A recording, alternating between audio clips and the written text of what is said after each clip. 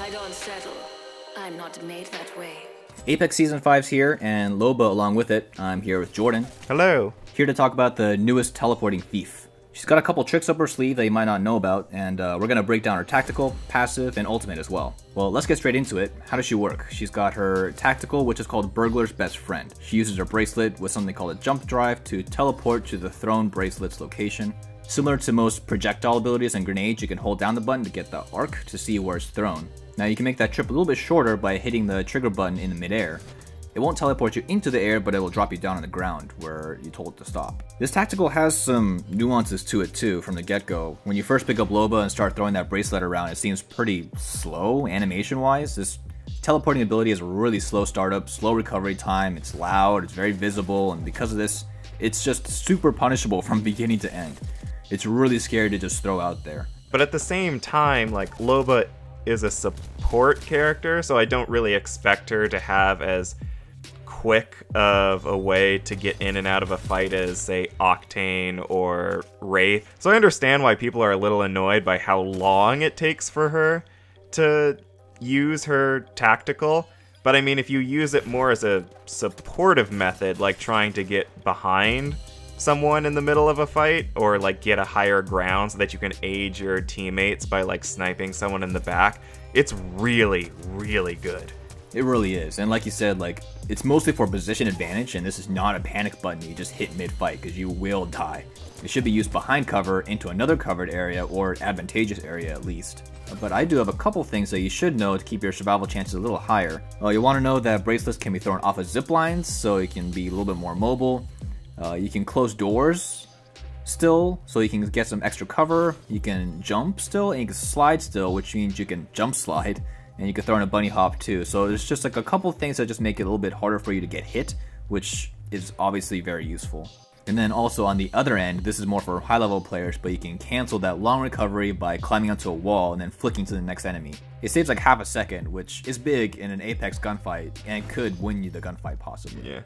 And you do want to do that. Like, I don't know like the specifics of like pixel count and stuff like that, but Loba is kind of on the taller side. She's definitely at least, if not taller than Bangalore. Like Lifeline, Watson, and Wraith all take more damage. So you kind of want to make Loba as small as possible while you're waiting for her tactical to get to the spot that it needs to go, because you're not as tiny as a target as her fellow legends are. Yeah, in Apex, you just want to be as hard to hit as possible, obviously, and any advantage you can make to get your hitbox harder to hit, you should take.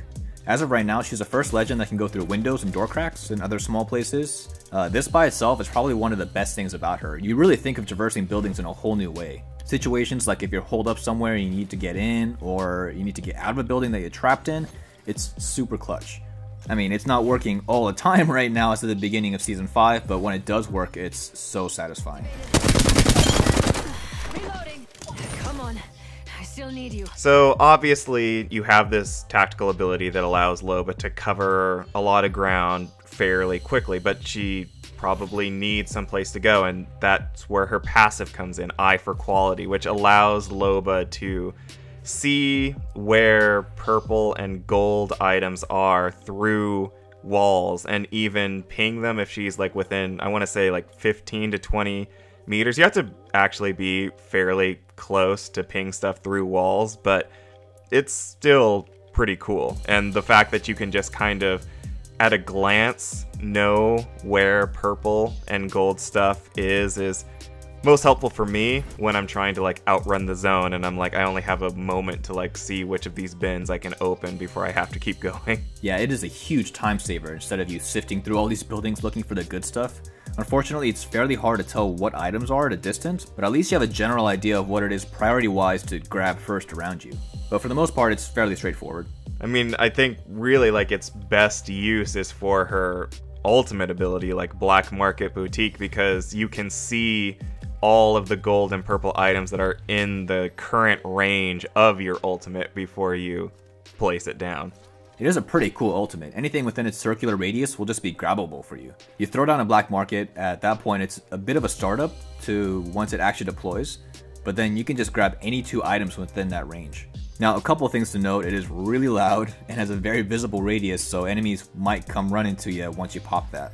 But besides that, it's absolutely worth it because it just condenses your local loot pool into like just the best stuff that you want first, which is really, really important. This ultimate almost makes it feel like Lifeline's ultimate is obsolete because it's like the same essential thing of trying to get really nice loot, but you have a choice of what you're picking up and you can use it a lot more quickly than calling in a Lifeline care package.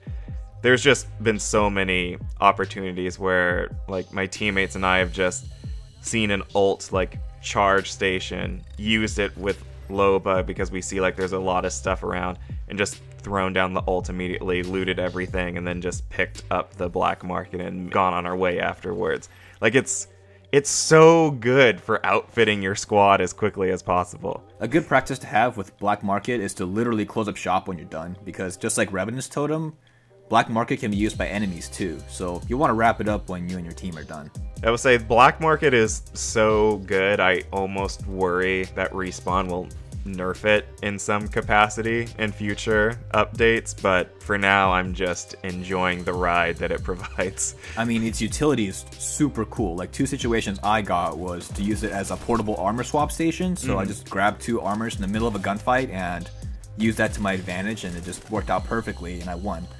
And then also as a third-party steal situation as well. Because a black market updates live, any new loot dropped will show up immediately into your black market. So one time I just stuck around the edge of a fight, dropped my ultimate, grabbed the gold items as they were dying, and just dipped out with the gold stuff, which was really funny and it worked out perfectly. I was by myself and there's no way I could have fought them by myself. So I just took all their goodies and left. And in those situations, black market is just really nifty. Yeah. As of right now, when it comes to Loba's weaknesses, you should consider a bracelet one for sure. It's a major blessing and a major curse at the same time because you're just so vulnerable on both ends. It's just one of those things, one bad throw will give an opposing team like a solid 1.5 seconds of shooting at you before you're even able to fight back, and depending on what gun they have, that could really be all that they need. But besides that, she's not bad at all. She has mobility and access to good loot all the time, so she's really good.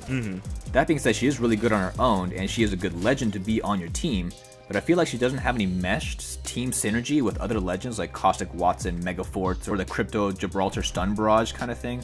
The only thing I'll strategize with teammates is to help distract them in any way so you can close the gap safely. You can use this to pincer enemy squads and just use it to great effect. Another squad down. Like you said, Loba's she's just kind of there to help people get loot, which does help everyone, but it's not like, oh, if you pair Loba with Wraith together, like both of them are really good or something. It's like, no, Loba's just pretty good to play with any of the other characters. So this makes her sort of hard to place her in any sort of tier, but that shouldn't drive your decision to use her because ignoring any tier list, she's super fun to play, and that's the most important, I think. And those are our thoughts on Loba. If you're looking to keep up with Season 5, whether it's Loba, the new Battle Pass, or the new story-based quest mode, be sure to stay tuned to GameSpot. That was the end of that squad.